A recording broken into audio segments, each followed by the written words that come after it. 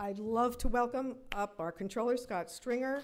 Well, it's good to be on the West Side and to see all of you, and I'm very excited about the forum tonight.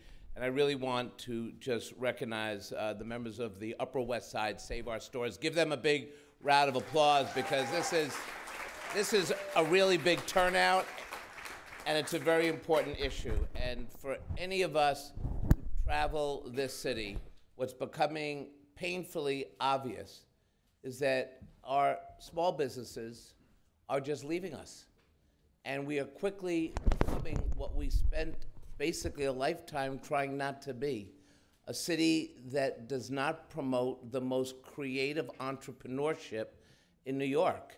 And for those of you who have been around and seen the city at its worst times, we remember that one of the strategies about making people feel safe back in the 70s, 80s, and 90s was the vitality of the commercial space. Keep the lights on, keep the traffic coming. More young people, more seniors will feel that they can travel the city. And obviously that has become a key component to the way we live our lives in New York. I'm here tonight because one of the ways as controller I want to tackle this issue is to give you a sense about where we really stand in terms of the retail vacancy rates in the city.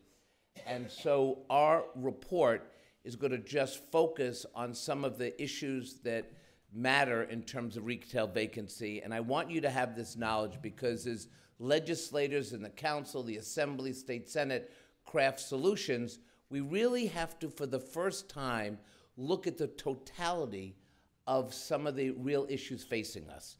It's not enough just to bemoan it. We actually have to figure out the retail economy in the city. So let me just give you some data on the report that we issued about retail vacancy in New York. First of all, our report found that rents have risen as much as 68% on the Upper West Side. The amount of vacant storefront space has doubled since 2007, from around 6 million square feet to over 11.7 million square feet.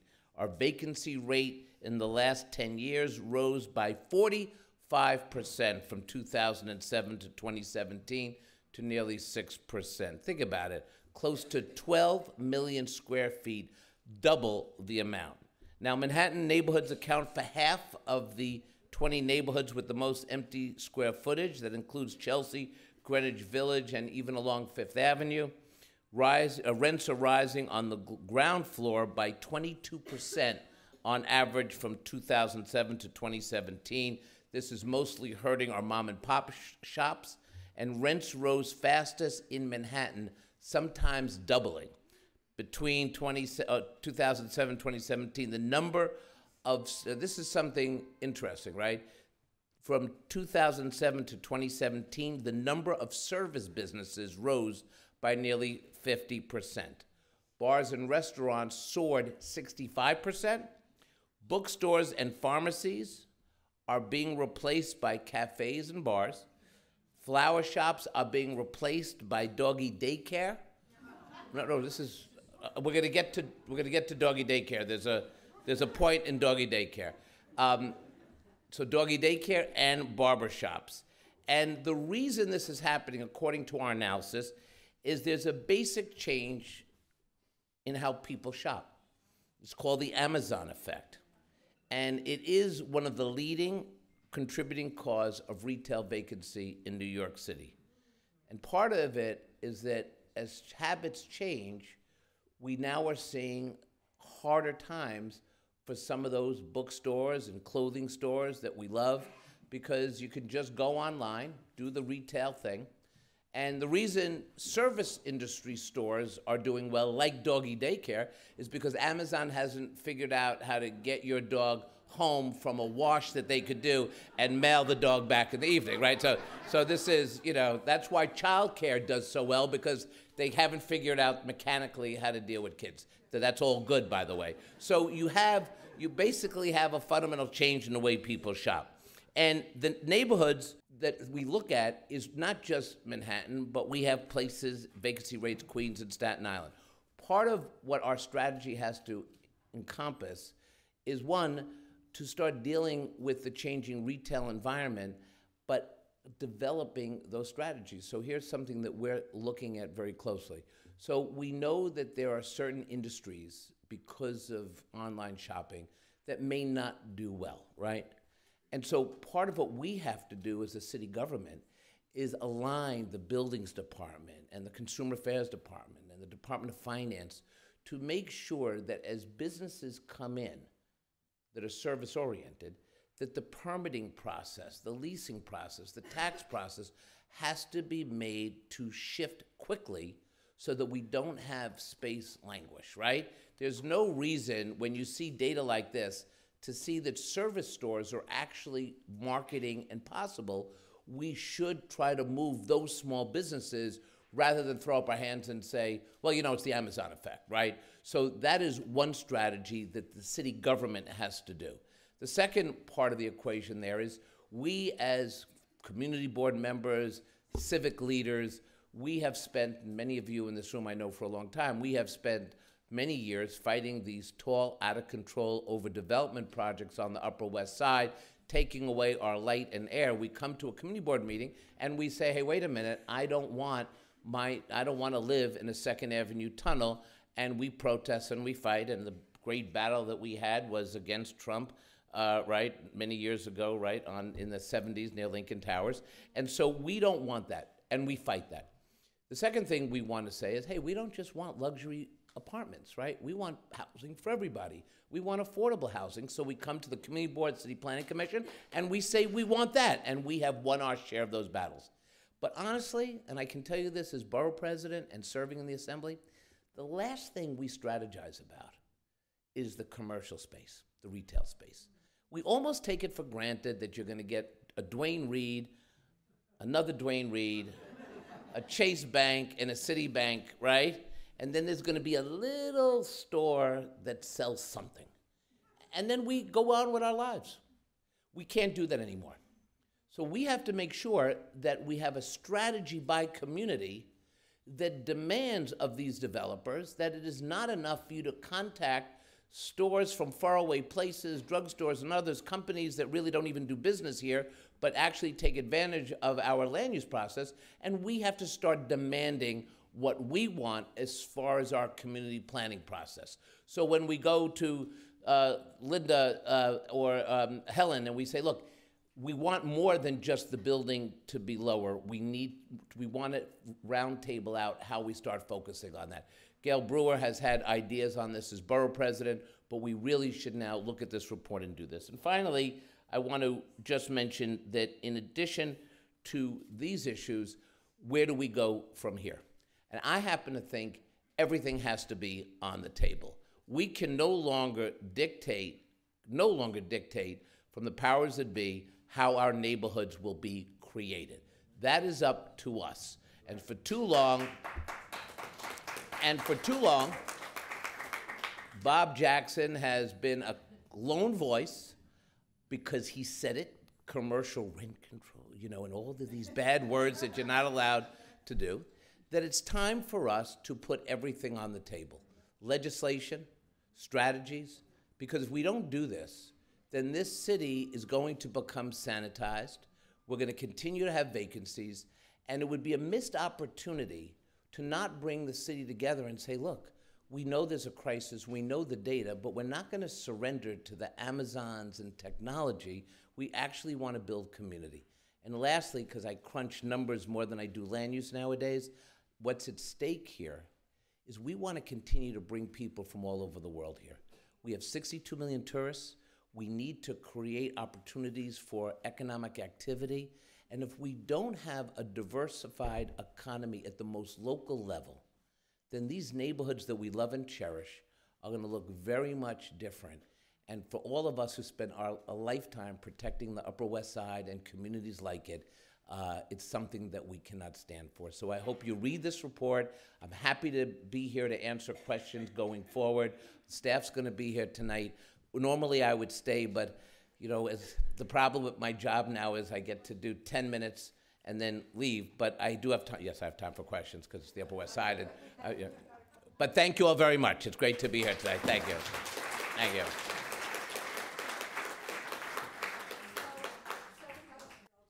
Yeah, sure. So question from the audience. One is, vacancy is one issue. You talked about looking at the community and what their needs are.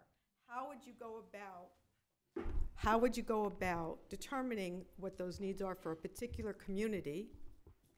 And let's talk about the Upper West Side. And what we've seen is that almost every 10 blocks, it's a different community. So how would you go about doing that? And since we are a pretty wealthy community, would we get the advantages or the benefits of what you would offer in terms of supporting the businesses in that community? Are you thinking of an 80-20 kind of situation like you do with housing?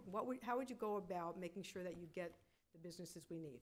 So, one of the research that Bob has done is pretty compelling. How you would craft a legislative initiative, and I'm going to just defer to him because of his 10 years of knowledge. But in the time that I have here, I want to say what you mentioned, which is very serious.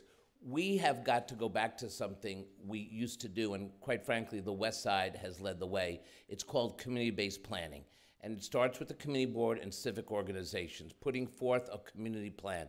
We need to create in this city a larger 5-borough plan because there's more that unites us in different neighborhoods that divide us. And as this report shows, this isn't a Manhattan-centric problem. This is a Staten Island problem and a Queens problem. The problem with this administration is they have a top-down approach, not just on this issue, but on issues of land use and zoning and affordable housing. They come to a community and they tell you what they're going to do to you, or for you. You got that, right? So they come in and they believe that's the end of the planning process. That is not true. We need to create opportunities for community boards to have a say. We also need to think differently about the resources that communities need. I've always said that a community board has fundamentally changed. It's no longer a service delivery operation, right?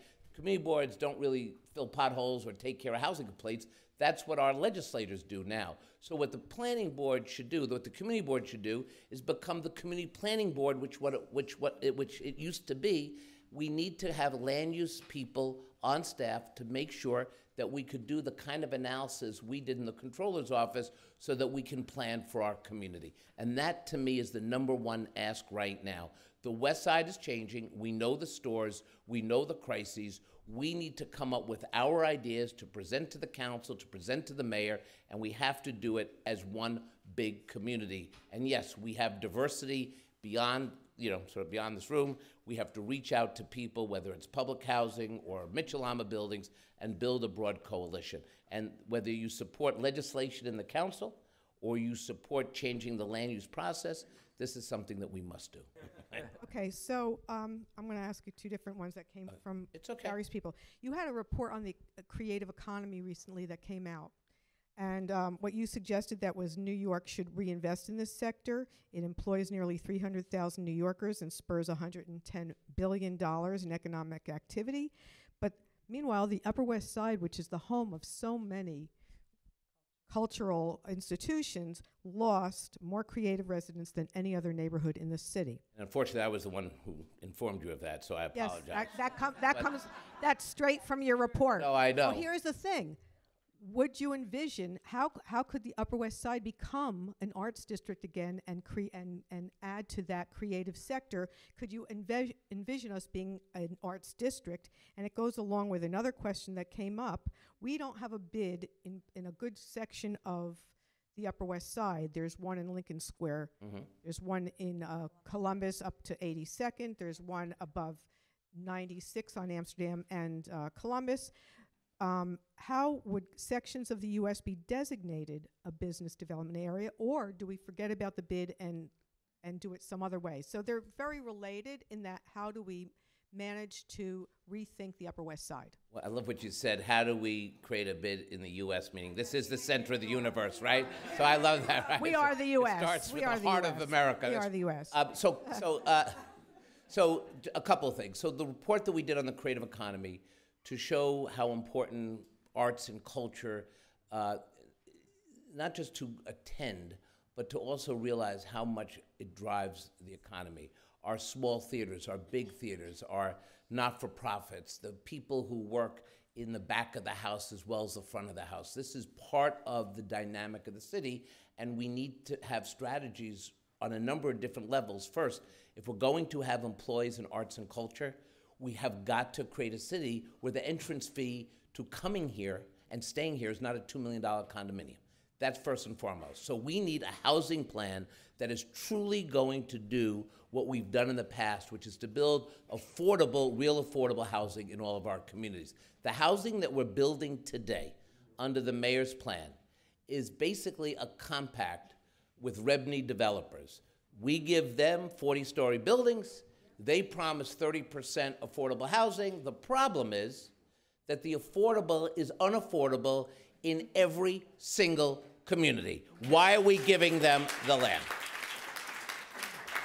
So I've said enough with these rezonings. Let's create a program like Mitchell-Lama and other programs that created opportunities for people to raise their families and lift themselves up. And by the way, that's what public housing was about when LaGuardia made his deal with Roosevelt and they built public housing.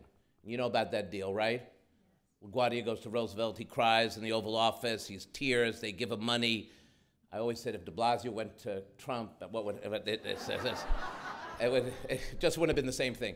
So, and in answer to your honest question, is the West Side going to be the art community today or the artist hub? You know, there was a time when it was, right? When we had a much different kind of neighborhood. But I'm not sure that that should be our focus. The question is, it's not so much where the artist community is, it's whether we have one in New York City.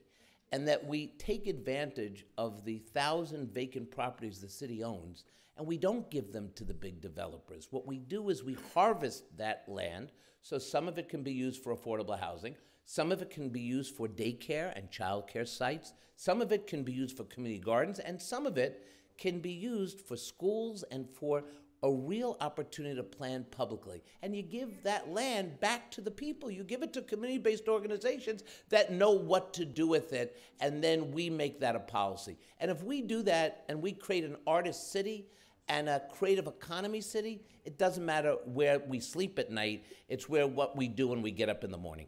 All right. Well, I think that we have to let you go, but we have to move on. And we have lots of other questions for our other guests. I'm excused? So you are. I love you guys. Keep fighting. See you soon. Thank you.